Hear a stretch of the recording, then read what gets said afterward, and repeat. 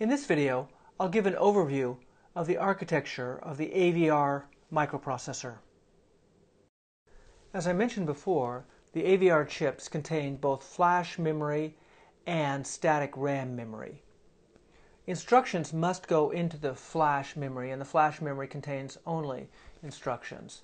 It's organized as a series of 16-bit words, so it's not organized as a series of bytes, but instead of 16-bit words. Every instruction is either 16 or 32 bits, that is, either 2 bytes or 4 bytes. So every instruction is either 1 word or 2 words. The registers are 8 bits in size, so fundamentally this is an 8-bit processor. There are 32 registers. In certain instructions, it's more convenient to address registers 0 through 15, so in some cases the first 16 registers are treated a little bit differently, but there are basically 32 registers in the system. The registers are mapped into low memory addresses. That means you can use the same instructions that address memory to address these low memory locations, and you'll find the data that's stored in the registers. Another way to look at this is that all data is in static RAM, but if the data happens to be in the first 32 bytes of static RAM, then it's easy and convenient to address it. So if we look at the static RAM, we see that addresses between hex 00 and 1F, that is the first 32 bytes, contain the registers. They are the registers. The 64 bytes beyond that are reserved for I/O registers, and then beyond that there are another 160 bytes that are reserved for memory mapped registers. These are essentially I/O registers as well. And then from hex 100 and up, you have just general memory. That's the rest of the static RAM. So in the case of the chip that we're looking at, we have 1,792 bytes of static RAM. Other versions of the AVR processor have different amounts of static RAM and flash. The processor has a two-stage pipeline. At any point in time, one instruction is being fetched and one instruction is being executed. While the current instruction is being executed, the next instruction to be executed is being fetched from memory. So these two steps are done simultaneously. Most instructions take a single cycle.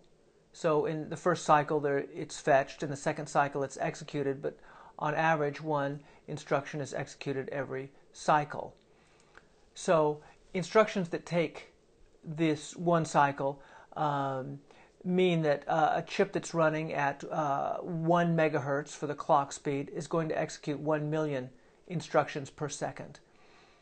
The chip that we're looking at has a clock speed of 16 megahertz, which means 16 million instructions per second are being executed. So I said most instructions take a single cycle, and there are other instructions, however, that take longer, 2, 3, 4, or even 5 cycles. For example, to do a 16-bit add, we'll see that it takes 2 cycles. And with multiply, it takes more as well. The load and store instructions, which move data to and from static RAM to the register area, and branch instructions also take 2 cycles. So we're looking at the instruction set architecture, the way memory is organized, the way the registers are organized, and the individual instructions and how the instructions are encoded and executed. That's the instruction set architecture.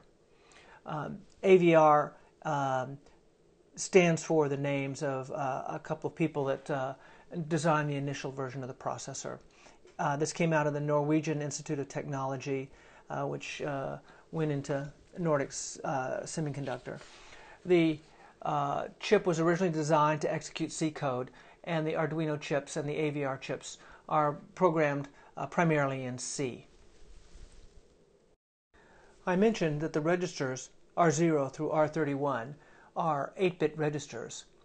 But there are also three 16-bit registers, which are called X, Y, and Z. These are overlapping with the 8-bit registers, and in particular X is nothing more or less than registers 26 and 27. Y is 28 and 29, and Z is 30 and 31. So the registers are mapped into main memory. So if we look at static RAM, we see the registers starting with R0 and going all the way to R31.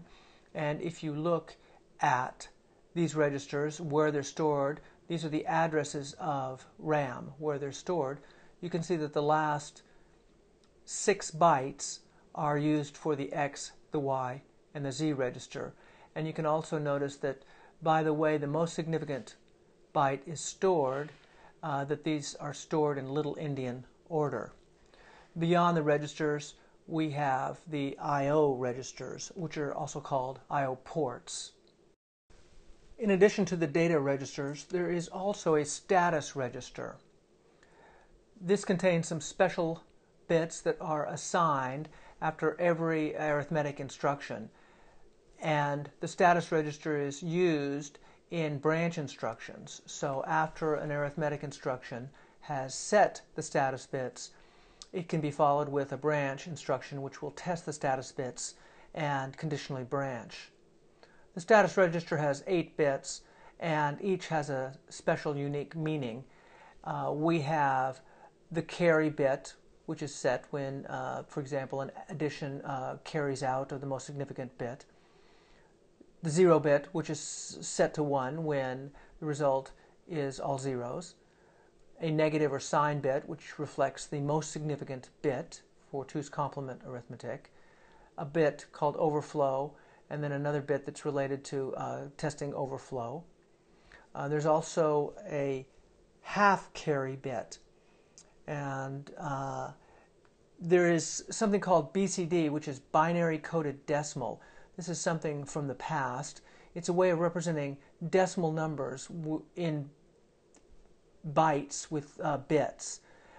So for example, the decimal number 69 can be represented in a byte like this, where you have the bit patterns that for 6 and 9, but this is not a binary number, this is a decimal number. So when addition occurs, there's some special stuff that has to go on, and in particular you have the carry between this digit, this decimal digit, and the next decimal digit. That's the half carry. So the half carry is used for doing arithmetic in decimal, using this binary coded decimal system.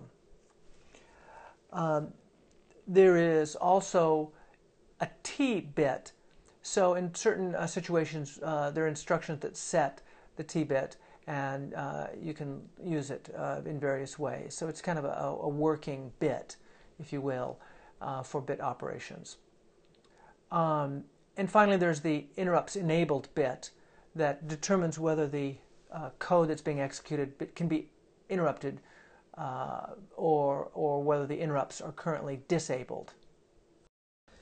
There is a hardware stack, and so there's a register called SP for stack pointer. This is a 16-bit register that points to the top of the stack. The stack is stored in static RAM, and it grows downward, just as on many processors. The stack pointer, the stack top register, is defined as an I/O register. So in fact, it is memory mapped into the memory locations with the address 3D and 3E. So this is where the stack pointer is stored.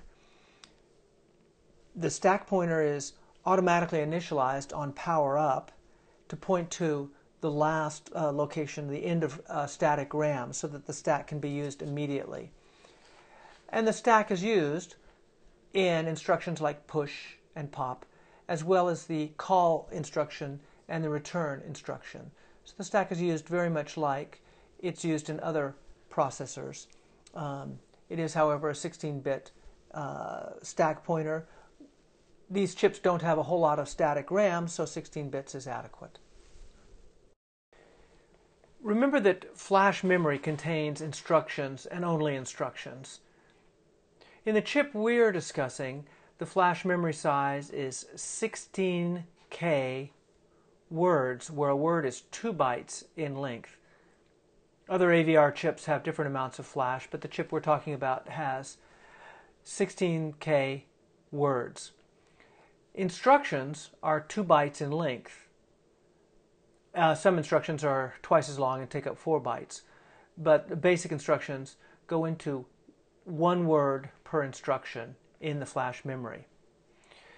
The program counter is 14 bits in length, which is exactly the right amount to address any one of these 16K words of flash memory. So here's a picture of what flash memory looks like. Okay, we see that instead of it being a byte-oriented memory, where every byte has a different address, it's a word-oriented memory, where the word size is 16 and every word has a unique address, starting in low memory going up to the highest word of memory. Here you can see we have 14 bits, 4 plus 4 plus 4 plus 2 more bits. That's 14 bits to address all of the words in memory. The flash memory is divided into 2 sections. One will contain the boot loader, which is used to read in the application program, and the other section will contain the application program.